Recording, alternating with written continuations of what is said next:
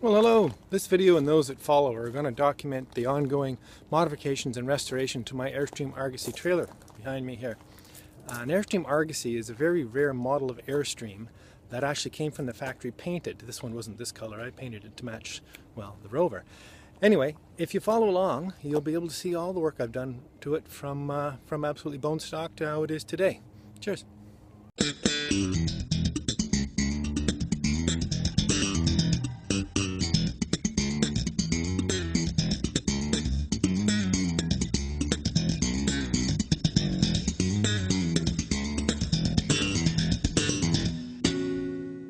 Greetings and welcome back to the Argosy Coach Refit. Today's a big day because it's the day we start gutting. Well, I start gutting. So I thought it'd be a good day to give you a bit of a tour of the Argosy before I rip it apart. Anyone who's familiar with the Argosy 24-foot layout would recognize this quite quickly. This particular coach has the front gaucho. You recognize the 1973 green. This coach had the original rear twin. I'm only using one side right now because I'm living in this trailer and need quite a bit of extra storage. Otherwise, it's pretty much exactly as stock. I've owned this trailer about 10 years and really I've changed nothing in it other than a new hot water heater some time ago. The real sin, I believe, in the Argosy trailer is the bathroom, especially this one. It's a terrible waste of space. The tank failed about a year ago, so I've taken the toilet out. It's a good place to store the djembe, using a porta potty for now. The shower for me, because it's in the back corner, has a curve coming in both directions, which for me really limits my headroom. So I use it, but it's often storage. In those boxes are my new solar panels. Again, I find this a real terrible use of space. These two twins were wonderful when we had our when we were camping with our children. It worked out really well, but we're past that now, so it's time to move on. The kitchen layout is actually not too bad. I'm going to leave it much as it was. This cabinet drives me crazy because I'm 6'3", and doing the dishes is just a nightmare. I'm either ducking under or reaching over. It just doesn't work for me. So I'm going to take that cabinet out, redo all this. I'm going to switch the front gaucho to sort of a banquette seating, sort of a dinette, but with a couch going all the way around the back. So it'll be more of a living room type space. I haven't fully developed that yet, but I know pretty much what I'm going to do. And this area here with the fridge and this little bit of counter works out very well for me, actually. I like this, so I'll leave this largely the same. Anyway, I'll be switching to a rear bedroom. So the back third or so of the coach will be a double bed. I think in the States they call that just a full. And that bed will come right up to just at the back of these windows. This section here, the window and the section forward to that bulkhead, will be the new bathroom. It'll be a wet bathroom, so it'll be a lot more space in it. And this side here will also be in the bedroom up to the window, and then a hanging locker in this bay, accessible from here, and a pantry accessible from the hall from here. Anyway, that's a lot to take in at first. I just want to give you a bit of a brief, quick tour before we get going, and now we start gutting. Cheers. I was going to rip out all the plumbing today, and if you look outside, you'll see all that nasty old copper. That's what the trailer was plumbed with, as all old trailers were. So I've ripped it all out, all the way through underneath, around the hot water heater, into the next locker there. Hot water heater is actually relatively new. You can see those two copper lines are still heading back for the old shower, which I'm going to abandon and pull out.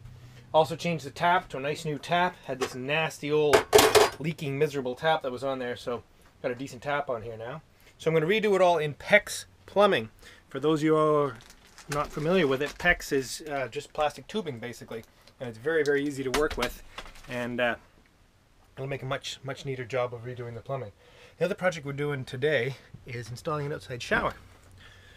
Because I'm ripping the bathroom out, and I've always wanted an outside shower anyway, I picked up this outside shower at an RV place the other day.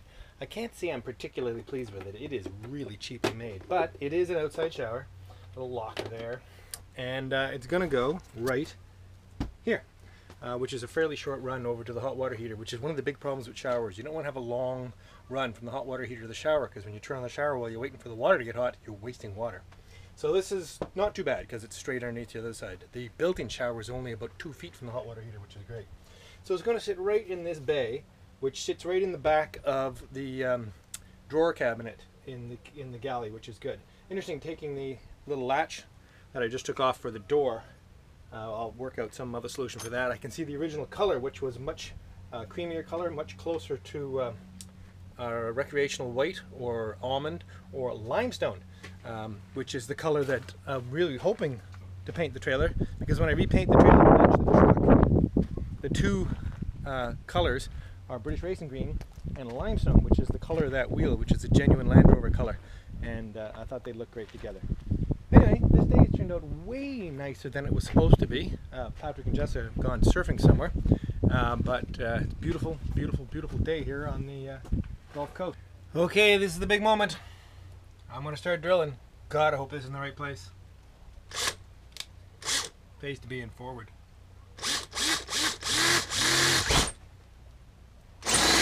Well, the outer skin came off real easy with tin snips. Heavier metal than I would have thought it was. Pretty thick aluminum. Anyway, lovely stuff. I did come across a wire, which isn't great. I'm hoping there'll be enough slack that I can push that aside. And I'm not quite sure how I'm going to cut the inner skin, because it's too far in for a jigsaw blade to fit from here, and I can't really work in the back of the cabinet in the trailer, so anyway, I'll think of something. Cheers. Well, welcome back. Well, I was really lucky. I thought about it and I'd figured it and I'd measured it, but actually you can't see it, but there's a girt or a cross member, I don't know what you want to call it. There's a structural member right here, about a 1/4 inch down from this lip, and this rivet and a bunch under this tape you can't see suggested that there might be another one up here, and there is, a 1/4 inch up from this.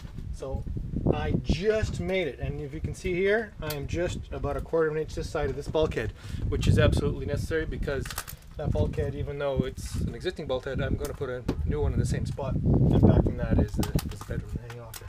So it's worked out really, really, really well. And I've done the miserable job of running the PEX down through the cabinet, under the trailer, and over and up into the locker that has the hot water heater in it. So really, this has gone really, really well. I'm amazed. Now all I have to do is just actually install the actual box and maybe enjoy the evening. Beautiful evening here on the Gulf of Mexico. What do you think, Geordie? He wants to go play with the kids. Come on, Pop. Come on, Pop. That's a good boy. Cheers. All right, so PEX connected, cocked up, ready to install. This actually went really, really well. I mean, I still have to do the plumbing inside, but that'd be a piece of cake by comparison.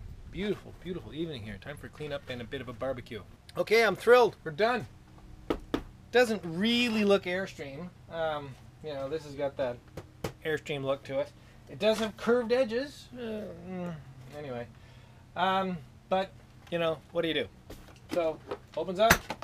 Take your shower out. I put the hook for the shower head way over here because I wanted to put it on one of the ribs in the trailer to be a little stronger, and there's a rib in there.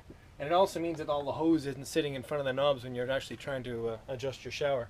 Anyway, I think it's going to be pretty cool.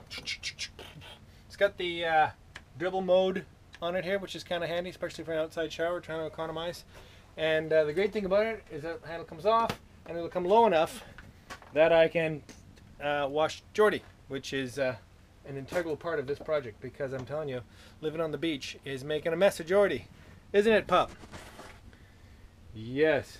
He likes to get into whatever's on the beach. All right, well that's half of today's project. The rest I'm going to do inside, but it's pretty easy, and it's definitely barbecue time. Cheers. Well, this is our first really gorgeous night here in San Pedro Island. This is just glorious. Because we're not on the Gulf side, we're on the other side of the island. In other words, Texas is that way. It means we get to look south. Well, west, south and west, to get the sunsets, which is kind of cool. It also means we're right on the beach. Most of the campgrounds here are 100 or so feet back from the beach over the dune. Oh, it's cool. This is nice. I like this. Cheers. Hi, if you've enjoyed this Airstream video, click at the top and you'll go to the next video in the series. If you click the middle link, you'll end up with the playlist of all the Airstream videos, and the bottom link will take you to the next regular Travels with Geordie video. As always, thanks so much for watching, and if you enjoyed it, please comment and let me know what you think. Cheers.